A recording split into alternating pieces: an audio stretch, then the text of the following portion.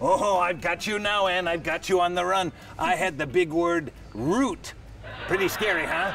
That was super scary. Wasn't that good? Everyone, it is Mr. Pugh here for this month's edition of Nature to Nature, and I'm here with Environmental Resource Specialist Ann Messerschmidt. How are you, Ann? I'm good. How are you, Mr. Pugh? Oh, great, and I'm having a great time playing Scrabble with you. Are you a big Scrabble fan? Yeah, it's kind of fun. Yeah, well, you know what? I thought we'd get together and talk about all the rain that has been falling here in the city of Lakeville and how it's going to affect nature. So it's your turn to play a word. What's the word you're going to play? And we'll talk about something in nature here.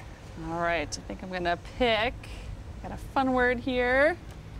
Let's talk about lakes. Oh, yeah, now with all the rain, these lakes are filled with water, aren't they? Yes, they absolutely are. It is crazy wet out there. We are really high.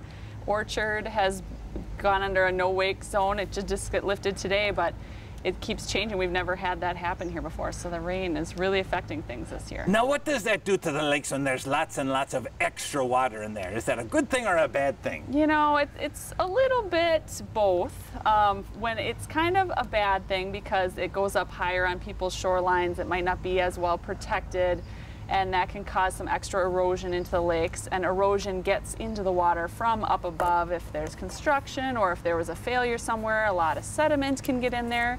Then you got pollutants that can get washed in there as well. And in fact, some people suggest that after a heavy rain, you shouldn't even swim in a lake for 1 to 3 days to make sure that stuff settles out and you're not coming in contact with some pollutants that you really wouldn't be able to track down or figure out what they are. Sure, so this rain is actually going to affect the ecosystem of the lake probably for months, maybe years to come. Well, for sure for months. Yeah.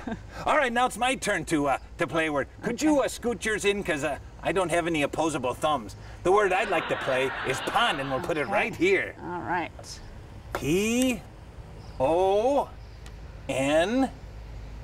There's the D, pond. Oh, now tell me, now ponds are not as big as lakes, but how does all this rain affect ponds? Well, ponds, you know, they can jump up too, and a similar thing can happen. Ponds can jump? Well, physically? You know, the water's they can leap out of their okay, oh, I'm sorry. I'm taking you literally, sorry. Yeah, no, not jump, but the water can go up really fast. And then you've got, what was I going to say? Oh, if it's like more of a wetland area where mosquitoes like to be, all the eggs will wash in there and you'll get way more mosquito populations and things like that. So that's a little bit troublesome that we don't like to see those guys around. But same with the pollutants and stuff like that, but it's different. They're more flashy. But hopefully they're catching and doing their job and catching most of the pollutants before it makes it to the lake. Very good. All right, Ann, what's your final word that you're going to play? Because if you'd get a good one, I think you're going to win. Let's see, what is it? Yeah, all I've got is vowels left and a Q, J, and an R. Uh-oh, so you might be done. I got nothing. Woo. An N. Uh-oh, this looks like a big word. A na. You did have these lined up before, I remember before we started. Shh, quiet, don't tell the secret. Oh, look at what she's spelling. She's spelling nature. Oh, and very good. How many points do you score on that one? You know, not that many, because they're all worth 1, so just bummer. 6. Oh, well, we'll take it. Yep. Better than being stuck with a Q, J, and an R. Well, all right, Ann, now tell me, what does all this rain, how does it affect nature, like the trees and us animals? Yeah, well, you know, it makes it hard sometimes. It might make more habitat for some and less habitat for others. It's kind of just different. If you're a frog, you're going to like it because there's going to be more places for you to have your babies, and you won't get, you know, dried out of a pond and your babies don't make it. But if you're, you know, a rabbit or something, or a skunk, yeah, your holes might get filled up. You might have to move your whole house. That's a problem.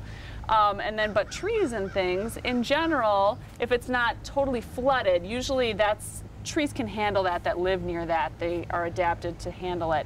This will be a high growth year for trees, so they should do very well this year. So our grass is super green and things like that. So there's some good and bad with all of it. Excellent. Well, thank you so much for your time, Ann. And oh, I just love playing Scrabble with you. We'll have to do this again in the future. Sure, sounds good. So we'll see you next time, folks, on Nature to Nature. And I think you won. All I've got is an ELEIIOQR. Oh, forget it. Good game, Ann. Thanks, you too. See you next time, folks.